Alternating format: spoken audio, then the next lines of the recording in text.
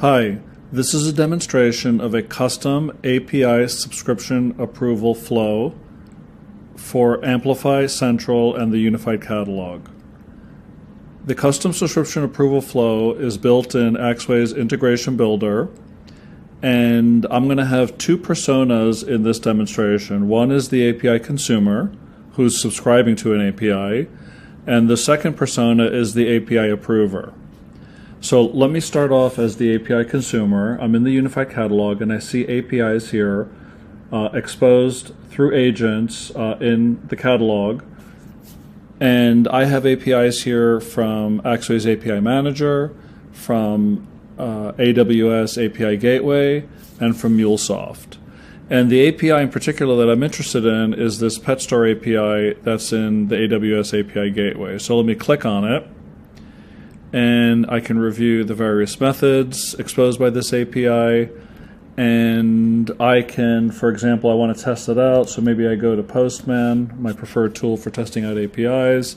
I enter in the information, and if I try to run this, I will see that I get a forbidden error message, status 403, and I happen to be missing the API key required for this, and of course, it is a protected API, and I see I have the ability to subscribe to it.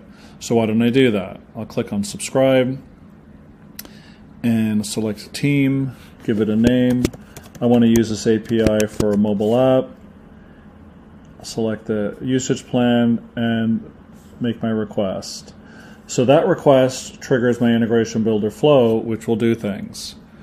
So now I'm going to switch personas to the API approver, and I can see as an API approver I just got a notification in Microsoft Teams.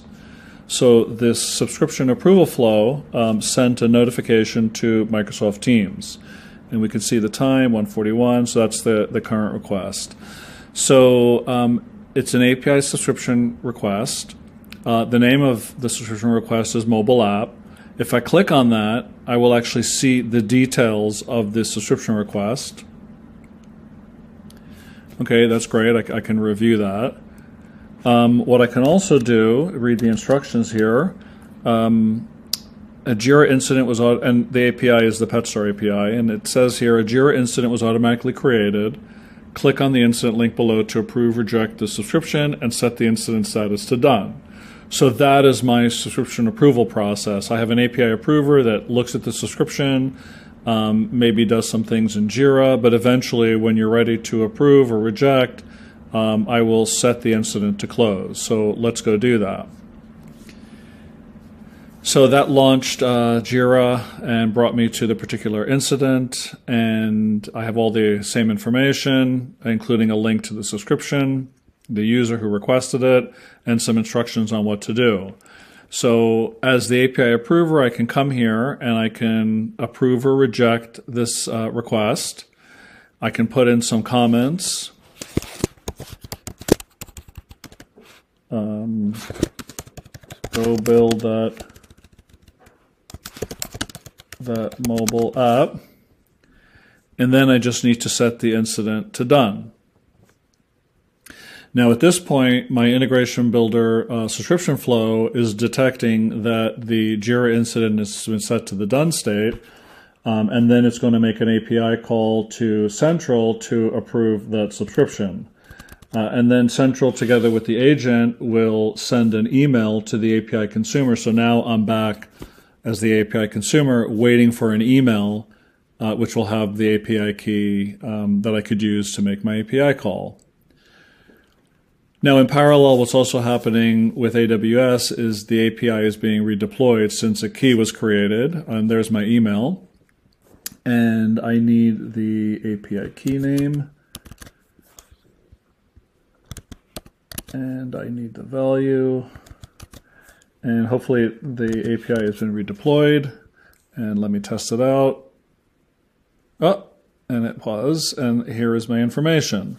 So I was able to make that API call with the API key. Now let's go back to, let's say I'm the API manager again, and if I come back here and refresh this Jira incident that's already closed, I also have a record that the API subscription was approved by the subscription flow. So that's a comment that was added to the incident. Also, if I come to subscriptions and click on the subscription and look at the history, there's the message that went to the user, and again, the subscription was set to active. So that's a demonstration of a custom API subscription approval flow for Amplify Central in the Unified Catalog, using connected gateways with our agents, and using Axway's integration builder to actually do the custom subscription approval flow, which involved Microsoft Teams to notify the API approval team, and then also Jira for tracking subscription requests and their status. Thank you.